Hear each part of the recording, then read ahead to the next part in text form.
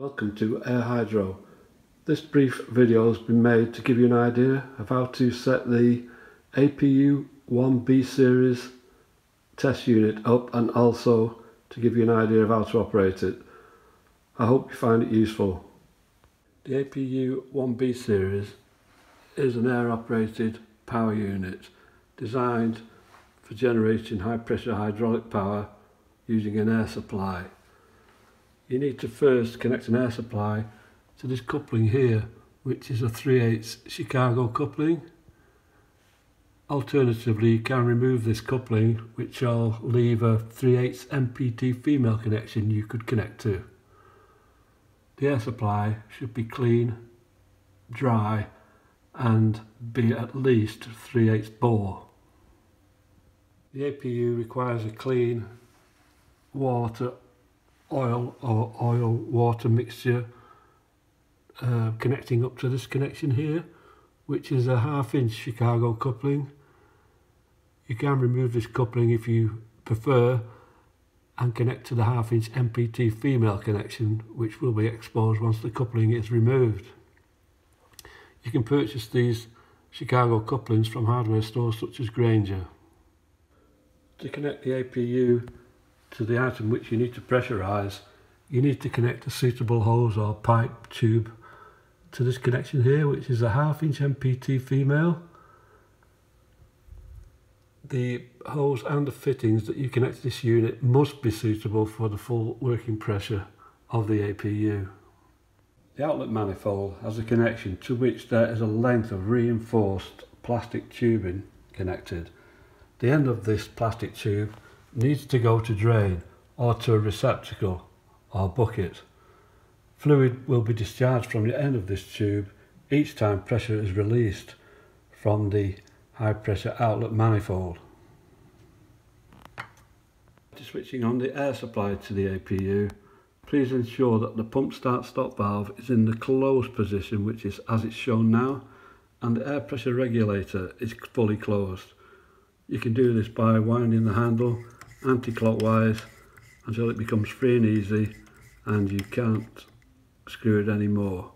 Once you've done this, you can then switch on the air supply to the APU.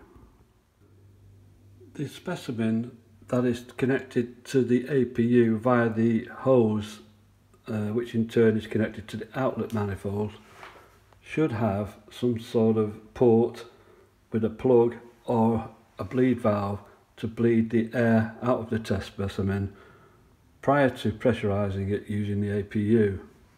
It's very important to evacuate all air out of the output hose and the item to be pressurised. Usually this is done using a bleed valve connected to the test specimen, or like I say, a test plug. The test plug or the bleed valve should be open, and once this is done, you can then start up the pump again. You can start the pump again by opening the pump start stop valve, and the pump will start to reciprocate again, and the fluid will be pumped out of the unit through the hose and the test specimen until fluid starts to come out of the vent valve fitted to the test specimen or the test plug. Once you see fluid coming out of the test specimen, then that would indicate that all air has been purged out of the system. You should then go back to the APU and close the pump start stop valve to stop the pump operating.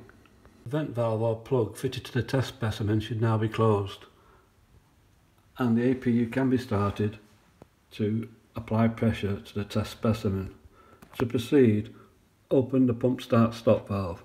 When the pump will start to operate again, pressure will now start to build up on the outlet pressure gauge.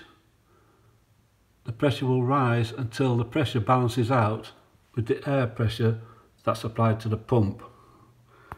You can increase the pressure obtainable from the pump by winding the handle of the air pressure regulator clockwise. Continue to adjust the air pressure regulator until the desired outlet pressure is reached on the pressure gauge. Once you're happy you've reached the right test pressure on the outlet pressure gauge. You can then stop the pump again by closing the pump start stop valve and by closing the isolation valve on the test manifold. Once you've closed the isolation valve, the pressure indicated on the pressure gauge is that's applied to the test specimen.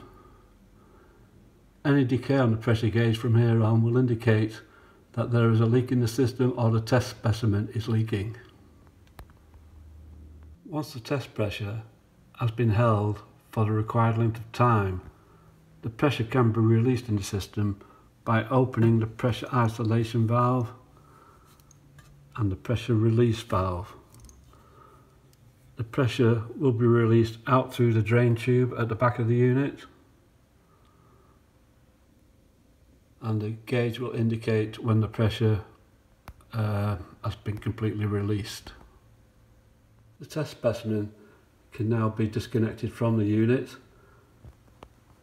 and the air pressure regulator closed by winding the handle anti-clockwise until it becomes free and easy and it won't go any further. The unit is now ready for the next test.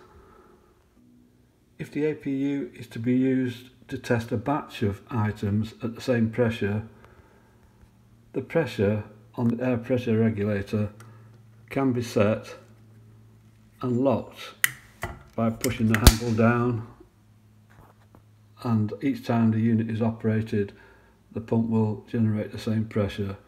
Thereafter, the pump can be started and stopped using the pump start stop valve, and like I say, the pressure of the pump will always go to the preset value set by the pressure regulator before it was locked. To unlock the air pressure regulator, you simply lift up the handle again, and then you can adjust the pressure regulator down to 0 or to whatever pressure is required for any given test. The outlet manifold of the APU is fitted with an additional port which is normally plugged.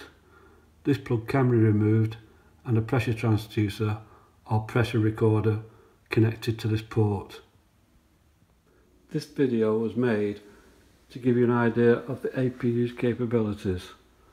Please refer to the operating instructions provided with the unit prior to use. Thank you very much for watching this video.